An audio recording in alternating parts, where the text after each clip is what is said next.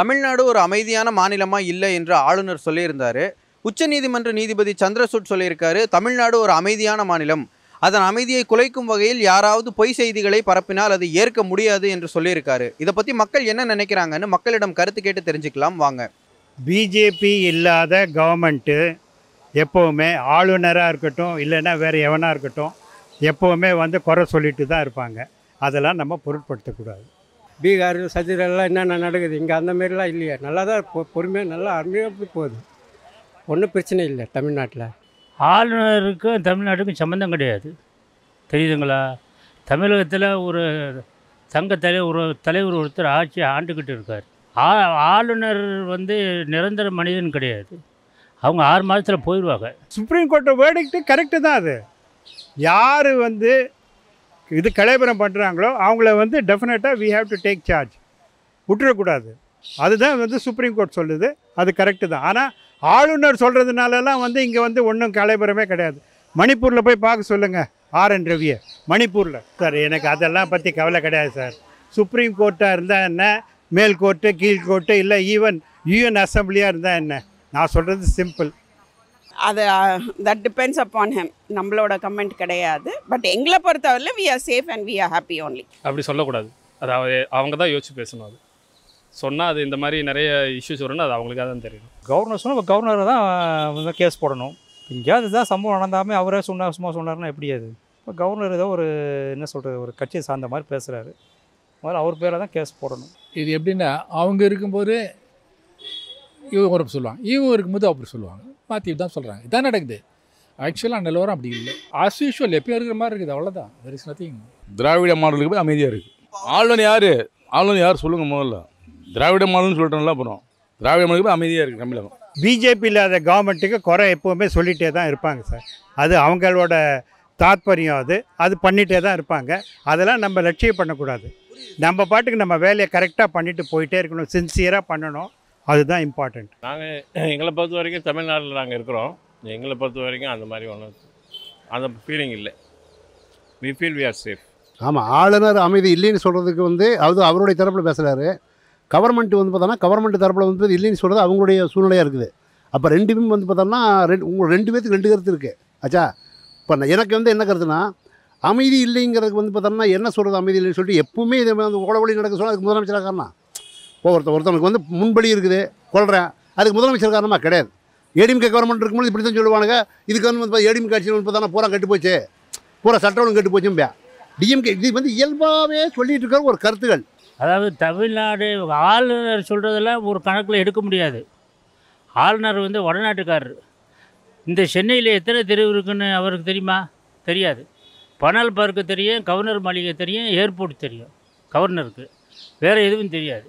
தமிழகத்தை ஆளுற முதல் மந்திரிக்கு எல்லாம் தெரியும். சந்தில் இந்த டி நகரில் வெங்கட் நாயரோட எங்கே இருக்குன்னு கேட்டால், திருப்பதிக்கு எங்கே இருக்குன்னு கேட்டால் சொல்லுவார், அவர் முதலமைச்சர் சொல்லுவார், அவருக்கு தெரியாது. அதனால் ஆளுநர் அவங்க ஏதோ குழப்பம் பண்ணிக்கிட்டு இருக்காங்க, அதே உண்மை. கவர்னர் அவர் சொல்கிறது இவங்க ஏற்றுக்கல, அதனால் அவங்க இஷ்டத்துக்கு பேசுகிறாங்க, மற்றபடி பண்ணிடல. அதான் அவர் எதை மீன் பண்ணாருன்னு தெரியல. பொதுவாக எங்களை பொறுத்த வரைக்கும் நாங்கள் சேஃபாக வீட்டில் எங்களை ஜென்ஸு சேஃபாக தான் வச்சுருக்காங்க. நாங்கள் வெளில வரோம் போகிறோம், அப்படியே தான் இருக்கோம். பசங்களாமல் வெளியில் தான் ஒர்க் பண்ணுறாங்க செய்கிறாங்க. பொண்ணு பசங்களும் சரி பையங்களும் சேஃபாக இருந்துக்கிறாங்க. அமைதியாக தான் இருக்குது இப்போதைக்கு. சில விஷயம் கொஞ்சம் அப்படி இப்படின்னு இருக்குது, மற்றபடி அமைதியாக தானே இருக்குது. எல்லாருமே போயிட்டு வந்துட்டு தானே இருக்காங்க. அவர் சொல்கிற மாரி எந்த விதத்தில் அவர் சொல்கிறாருன்னு தெரியல, மற்றபடி அமைதியாக தான் இருக்குது. அவங்க மற்ற மாநிலத்துக்காரங்க தெரியுமில்ல, அந்த ஊர்லேயும் கவர்னர் இருக்காங்கல்ல, அவங்களும் இந்த மாதிரி இருப்பாங்க. அதனால் கவர்னர் சொல்கிறதெல்லாம் நம்ம எடுத்துக்கிற முடியாது. நல்ல சிறப்பான ஆட்சி நடக்குது, சிறப்பான மாநிலம். என்ன அவர் என்ன காரணம் சொல்கிறார் அமைதி இல்லாமல் சொல்லுங்கள்? இல்லை ரயிலை கவுத்துனாங்களா, இல்லை பச்சை தீ வச்சு கொளுத்துனாங்களா, இல்லை எதையும் அதாவது கொலை எல்லா ஆட்சியிலையுமே நடக்கும். கொள்ளைக்காரன், திருட்டு பண்ணுறவன், வழிப்பறி பண்ணுறவன், இது எல்லா அதிமுக ஆட்சியிலையும் சரி, அம்மா ஆட்சியிலையும் சரி, தலைவர் கலைஞர் ஆட்சியிலையும் சரி, புரட்சி தலைவர் ஆட்சியிலையும் சரி இருக்கத்தையும் செய்யுது. அதை வச்சுலாம் சொல்ல முடியாது, சொல்லக்கூடாது. இப்போ அவரே 2-3 எங்கேயோ இடத்துக்கு போகும்போது சில பேர் போராட்டம் பண்ணி அவர் மேலேயே கொடியெல்லாம் எடுத்து வீசியிருக்காங்க. சரியா? 2-3 முறை கவர்னருக்கு உண்டான அந்த பாதுகாப்பு கொடுத்து அவரே அது மேலே சொல்ல போகிறாரு. அவருக்கு இல்லைங்கிறதுனால தான் அவர் அந்த வார்த்தையே சொல்கிறாரு. இப்போது அவருக்கே அந்த பாதுகாப்பு இல்லாத போது இப்போது பொதுமக்களுக்கு எப்படி அந்த பாதுகாப்பு இருக்குங்கிறது தான் அவருடைய எண்ணம். கவர்னர் சொல்கிறாருன்னா ஏதாவது ஒரு காமிக்கணும், சம்பவத்தை காமிக்கணும், இல்லை பேப்பரில் வந்துச்சு நியூஸ் வந்துச்சு ஏதாவது ஒன்று காமிக்கணும். ஒன்றுமே இல்லாமல் சும்மா அவர் போகிற போக்கில் சொல்கிறாருன்னா இப்போ வந்து அவர் பேரில் தான் கேஸை போட்டு அவரை தான் முதல்ல பதவி விட்டு இறக்கணும். அவரை காமன் மேனுடைய ப்ராப்ளம் இல்லை சார். ஓவரால் ஸ்டேட் லெவலில் அமைதி இருக்கா இல்லையா அப்படிங்கிறத ஸ்டாட்டிஸ்டிக்ஸை பொறுத்து அவங்கக்கிட்ட தான் எல்லா இன்ஃபர்மேஷனும் இருக்குது. அதை பொறுத்து தான் அவங்க டிசைட் பண்ணுவாங்க இல்லையா? If governor is saying that the peace is not there, then he has to prove it and ask the government, why are you not taking action? இப்போ இத்தனை வருஷமாக இந்த மாதிரி கேள்வி யாரும் கேட்கல. இந்த வருஷம் இந்த முறை ஏன் கேள்வி கேட்குறாங்க? அப்போது ஏதோ பிரச்சனை நடந்திருக்கு. இப்போ இத்தனை வருஷம் யாராவது கேட்டிருக்காங்களா? அமைதி பூங்காத்தான் இருந்தது இத்தனை நாள். இப்போயே அந்த கேள்வி எழுது. அந்த மாநிலத்தை பற்றி நமக்கு தமிழ்நாடை பற்றி தான் தெரியும். தமிழ்நாடு அமைதியான மாநிலம், அமைதி பூங்காவாக இருக்குது. இதை வந்து கெடுக்கணும்னு நினைக்கிறாங்க, அது நடக்காது, நல்லபடியாக இருக்கும். தேங்க்ஸ். தமிழ்நாடு வந்து ரொம்ப அமைதியான மாநிலம் தான் சார். எந்தவித கருத்து வேறுபாடும் கிடையாது, அமைதியாக தான் போயிட்டுருக்கு. அது வந்து பொலிட்டீஷியன் லெவலில் பொலிட்டீஷியன் ப்ராப்ளம் தான், இன்டர் பொலிட்டீஷியன் ப்ராப்ளம் தான். மற்றபடி அமைதியாக தான் போயிட்டுருக்கு, ஒன்றும் பிரச்சனை இல்லை. சில பேர் வந்து ஏதாவது ரூமரை வந்து ஃபார்ம் பண்ணுவாங்க, ஒருத்தருக்கு பிடிக்காது. இன்டர் பாலிட்டிக்ஸ் இருக்குல்ல பொலிட்டிக்கல்ஸில், அவங்கவுங்க அப்படி தான் ரூமரை ஏதாவது சொல்லிட்டு தான் இருப்பாங்களே தவிர மற்றபடிலாம் நல்லா ஸ்மூத்தாக தான் போயிட்டுருக்குது. ஆப்போசிட் பார்ட்டி ஏடிஎம்கே பார்ட்டி ஏதாவது சொல்லலாம், இந்த மாதிரி வந்து ஆக்சுவலி வந்து இது வந்து கவர்மெண்ட்டு பேஸ் பண்ணி ஆப்போசிட் பார்ட்டி சொல்கிறதுக்கு வாய்ப்பு இருக்குல்ல. உங்களுக்கு தெரிஞ்ச ஏதோ இதுவாகல, சில இடத்துல ஒரு இடத்துல எல்லா இடத்துலையும் நடக்கிறது தான் நடக்குது. எல்லா ஆக்சுவலியும் எல்லா இதுலையுமே நடக்கிறது தான் நடக்குது. இதுவும் நடக்குது, அவ்வளோ. மற்றபடி அமைதியாக தான் இருக்குது. இன்னும் போகிறது வருது, ஊருக்கு போயிட்டு வந்தாலும் ஒன்றும் பிரச்சனை இல்லை. அது தெரில, அவங்க மனசில் என்ன நினைக்கிறாங்கன்னு தெரில. இப்போ அவங்க எப்படி பார்க்குறாங்கன்னு தெரியல. இப்போ நம்ம வந்து எல்லா இடமும் சுற்றுறோம், ஒவ்வொருத்தங்க எப்படி இருக்காங்கன்றதை நம்ம பார்க்குறோம். அதனால் நம்ம அதை வச்சு தான் சொல்ல முடியும். அவர் என்ன நினைக்கிறாருன்றது நமக்கு தெரியலைல்ல.